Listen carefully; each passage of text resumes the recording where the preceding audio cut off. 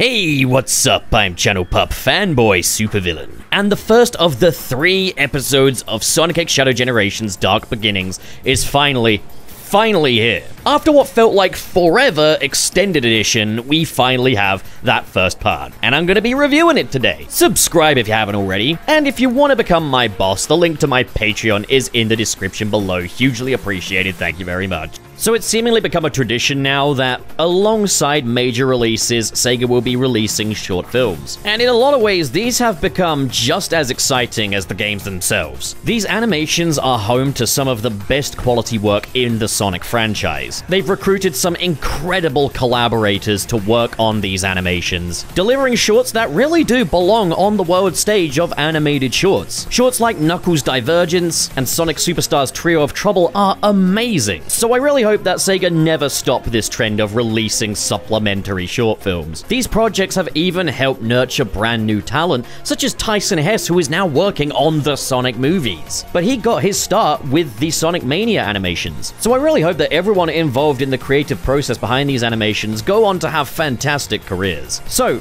I gotta start off with a little whinging. I gotta bitch a little, just to get it out of the way. We're gonna start off with the one and really only negative that I have for this. Sega need to get better with the release rollouts. And what I mean by this is, at the end of the Sonic X Shadow Generations Dark Beginnings teaser that we got at Sonic Central, it said the film would drop on the 25th of September. Now, people from all around the world will have tuned in to that Sonic Central. So when I see the 25th of September, I don't expect the 26th of September at 1 AM. I live in England, and for everywhere east of here, it's going to be the 26th of September. Americans get it in the evening of the 25th of September, but the majority of the world get it at stupid o'clock on the 26th, and I don't understand how that's fair.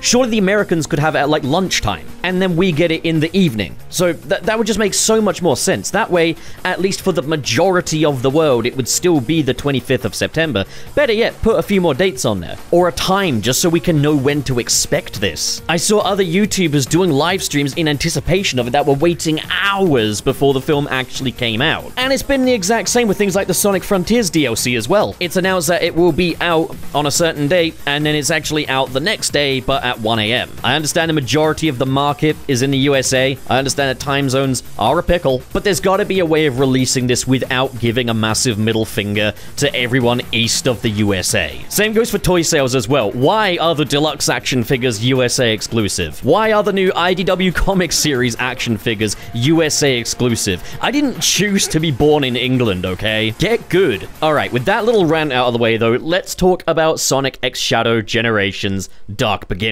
Episode 1, Shadow and Maria. So immediately, any long-term fans of Shadow or Sonic are going to be instantly hit with unease, as it opens with POV shots of Shadow and Maria running hand in hand through a corridor. This mirroring the iconic POV shot leading to Maria's death in Sonic Adventure 2, before it's revealed that this isn't that scene. It's revealed that Maria is really just running because she's excited to show Shadow the Aurora Borealis, but she's overexerted herself. And this is the first time we've really seen the effects of Maria's illness portrayed, her weakened state. You can see that she is quite seriously unwell, but her excitement also asserts that Maria is an innocent child dealing with this illness. It shows that she clearly wants to overcome this illness. And you can see how this weighs heavy on Shadow as well. He feels that it's his purpose to cure Maria, but he doesn't know how or what to do, and you can see how much this frustrates him, but ultimately, Maria just values him as a friend. Immediately, the relationship between Shadow and Maria feels the most tender that it has been in any piece of official Sonic media. Other, fan projects have done a really nice job with this. There's my buddy Salty DK Dan's Shadow and Maria comic that he wrote that I actually think handles this a bit better than the manga did. That being said, I am basing that off of a very literal translation of the Korokoro manga, but I think Salty handled that story with a lot more more humanity and portrayed Shadow and Maria's friendship in a much more heartfelt way. There is also the Project Shadow fan film, which I absolutely must talk about someday. We'll probably talk about it more in the run-up to the Sonic 3 movie, but that fan film also did an amazing job with the dynamic between Maria and Shadow, so it is nice to finally see official media catching up with that. Abruptly, Emerl busts out of the experimental weapons wing, which really paints a picture of how this sick young girl was effectively growing up in an advanced military operation, where she was in danger just about every day of her life.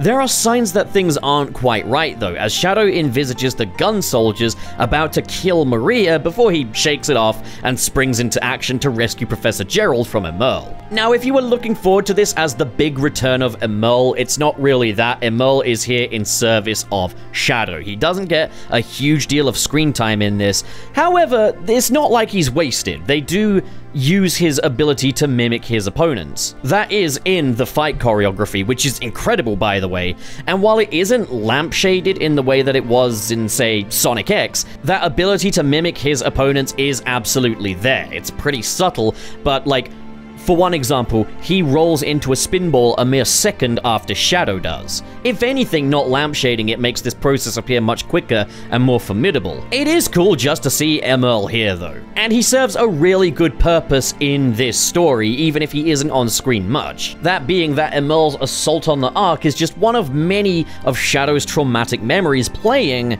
in the wrong order. Shadow delivers a blow that shatters the entire scene into glass, and he finds himself in the gun siege of the space colony Ark once again, remembering and realizing that things aren't quite right here. He finds himself tumbling into Gerald Robotnik's cell, where Gerald is executed by the firing squad. As Shadow runs towards the professor, he seemingly finds himself further and further away until he's in a crimson nightmare world reminiscent of the clouds of Black Doom. He has traumatic memories playing out in the lightning of the clouds, including the death of Maria Robotnik, who appears to be shot through the heart, and the gun soldiers are to blame, truly giving love a bad name. And these images in the lightning are beautifully composed. Shadow quickly snaps out of it on a cliffside. Everything was just a vision of his past. And then looking beyond the destroyed moon, which is once again destroyed. It's not all better this time. I guess all those other times they're just facing in the other direction. Beyond the ruins of the moon, the Ark is calling to him as he wonders if Professor Gerald may have survived. And so Shadow heads off into the night in search of answers. And that concludes our very first episode. And the credits have gameplay of Sonic X Shadow Generations playing with a really chill track.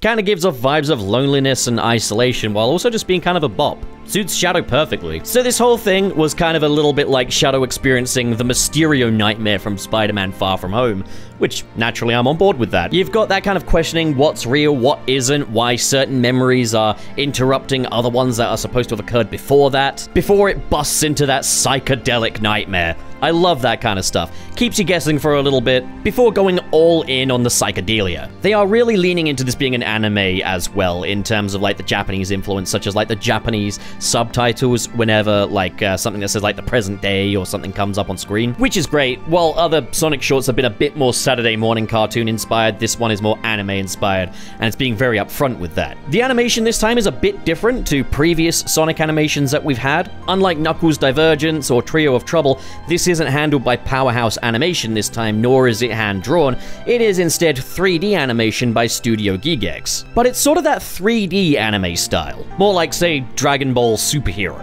And it is put to effective use here. The action is incredibly dynamic, especially that fight choreography between Shadow and Emerl. But it's also just nice to really see, like, Shadow's life aboard the Ark play out with such a cinematic quality. Once again, in an official piece of media, I think fan media has done an amazing job with that. Once again, Project Shadow is the first thing that springs to mind. Because look, like, in Sonic Adventure, you'd have, like, that cutscene of, like, Maria and Shadow, and they're talking about the world below and what it'd be like to live there, and Earth just looks like a PNG piece of garbage. Yet here they're watching over it, there's the northern and lights, you can see it beneath the transparent kind of glass floor. And because the design of the Ark is kind of as open as it is, it means the Earth can create a really nice atmosphere. And it's quite literally coming from below, as, yeah, the light of the Aurora Borealis shines through the flooring of the Space Colony Ark. So a really ingenious piece of set design there. And when Merle attacks and everything's blowing up, it looks like a hellscape. When Shadow runs along the corridors, how they seem to kind of stretch endlessly and get darker and darker, because what he's facing is some of the darkest chapters of his life. Also, the lighting when he's in Professor Gerald's cell, when the light is swinging backwards and forwards. The colors are very muted, but like the blacks are just kind of slightly off black. They're slightly grayish, creating this very kind of dusty look to it. There is a really oppressive atmosphere to this short, and I think they did an amazing job with that. And the same also carries over to the sound design as well. I mentioned when I did a breakdown of the clip, how like you really do hear the sound of like Maria stroking Shadow's snoot. You can hear how kind of textured that is, the sound of the lamps swinging backwards and forwards, the sounds of the thunder when Shadow's in the nightmare world. The voice acting as well is great. Stephanie Shea as Maria Robotnik does a wonderful job. She really sells the innocence and the excitement of Maria as she sees the Aurora Borealis, the friendship and tenderness she feels towards Shadow, and the fear she feels towards Emerl. I think this is the most that any official Maria Robotnik voice actor has ever gotten to do, and she absolutely nails it. And then there's Kirk Thornton as Shadow. And I've always been a believer in Kirk Thornton as Shadow. I can understand why people might be skeptical. When Kirk Thornton and the Studiopolis cast were first brought onto the Sonic games, it was at a time when Sega were kind of rethinking these characters, simplifying them, and with that, Shadow became more kind of this sleazy loner than the Shadow the Hedgehog we know and love, and Kirk Thornton's voice matched that really well. Look at Sonic Free Riders. Shadow is portrayed as a total sleazeball, and Kirk Thornton does an excellent job with that. If you don't believe me, let's go again. This victory will be in honor of our fallen comrade. At the same time though, we act like Sonic Forces didn't happen. Well, only in this context anyway. Sonic Forces, for all of its faults, did right by Shadow, and Kirk Thornton was amazing as Shadow in that game. I kind of forgot that it was like, yeah, this is a fairly new Shadow voice actor. It just sounds like Shadow the Hedgehog to me. Worthless. Don't show your pathetic face around me ever again. He didn't get a huge amount to do there, but he was definitely better in that game than he was in others. Now we're at a stage where they're actively embracing the lore and history of this franchise. Unless it's the Archie or Fleetway comics, am I right? And now Shadow is back to being himself, and we're getting to hear Kirk Thornton do a proper Shadow performance. And I had no doubt he'd nail it. So I am as happy to be unsurprised as ever here when I say that, yeah, Kirk Thornton did an excellent job as Shadow here. The low gravity here only keeps your condition in remission.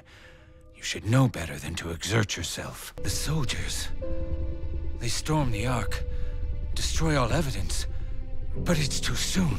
It's happening too quickly. His interactions with Maria make him feel kind of like an uncle-like figure to Maria. There's definitely a sense that he's a bit more mature and he's got a duty of care over her. And he kind of sells Shadow's sense of discontent with himself, the fact that he's been unable to cure Maria. I think Shadow's dialogue in this short as well does a lot to kind of recontextualize this sort of modern vision of who Shadow is. He kind of confesses to Maria that he's not sure that he really has a place on Earth. Now, I have been quite critical with how Shadow as a character has been kind of treated. How in interviews surrounding this game and discussions of, say, the Sonic mandates, it's kind of been made clear that Shadow isn't really allowed to have friendships in the conventional sense. He's not really allowed to have that warmth. He might occasionally have alliances with Sonic and the gang, but he doesn't hold them in any kind of positive regard or fondness. Which is still not something I really like, but I will say that this line of dialogue where he says he's not sure if he has a place down there, and how kind of he feels like he was born with the purpose to cure Maria Robotnik, kind of does a bit more to justify this lack of humanity. The thing is, it makes him very endearing. It makes me want for him to be able to find a place on Earth. It makes me want him to be able to have a little life of his own. So I am still hoping that we will get to that point for Shadow's sake,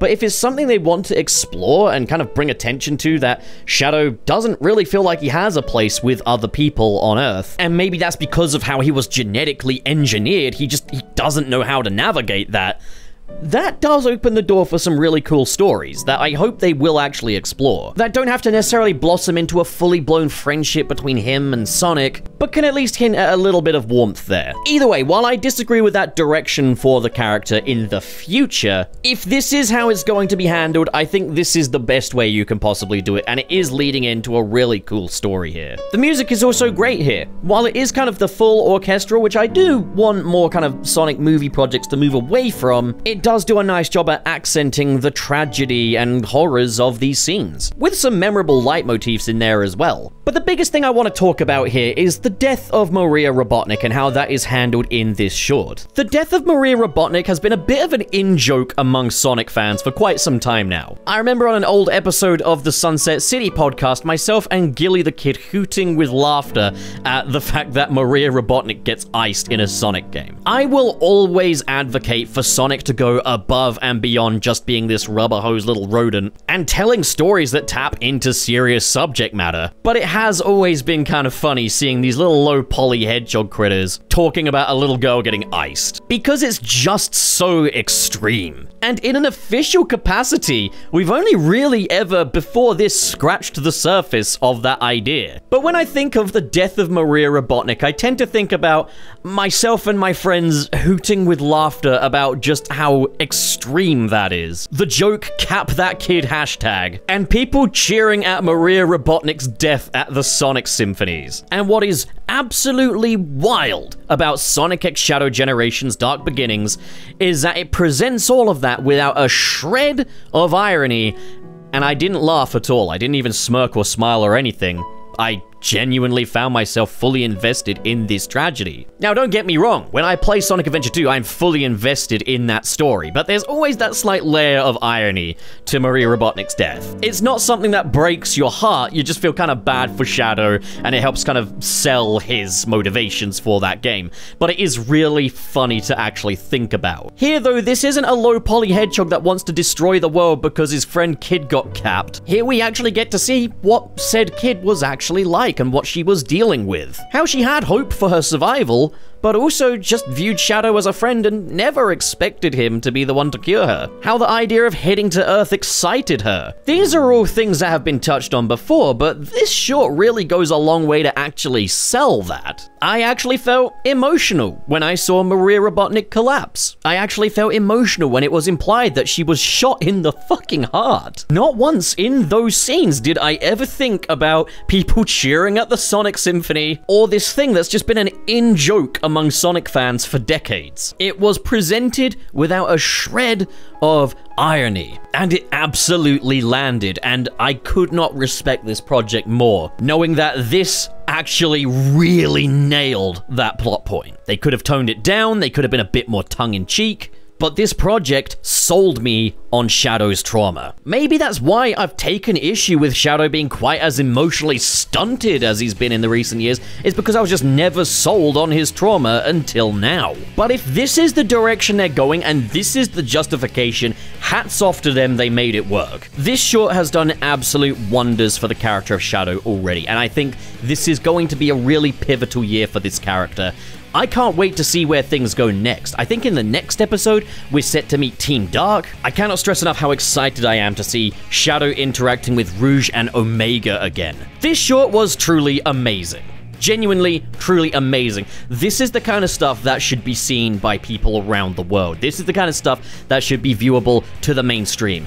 Not the Knuckles TV series that couldn't take anything seriously and had to have Knuckles be second fiddle to American comedians. This here that sells Sonic mythology with sincerity and passion. This is proper, true, raw Sonic media right here. This is what this franchise is all about. Never turn back, Shadow. What do you folks think? Comment below, discuss, and as always, if you've enjoyed this video and you want to support more like it, be sure to hit subscribe, hit the like button, and in the description below is the link to my Patreon page, where for as little as $1 a month, you can get your name in the credits of these videos, with a special shout out going to the patrons in the $5 and above tier. They are Chohenshin, KB, RT0, Carl X, Hypes, Sad Goku, Dare Denny, SSS06, Kale Bennett, Ken K, Mr. SP, Cyrus the Skeptic, Biotin, Oh no, I've used up all of the helium. What am I meant to do now? And Vera Wild. Thank you, good folks, so much for your generosity, and to those of you at home,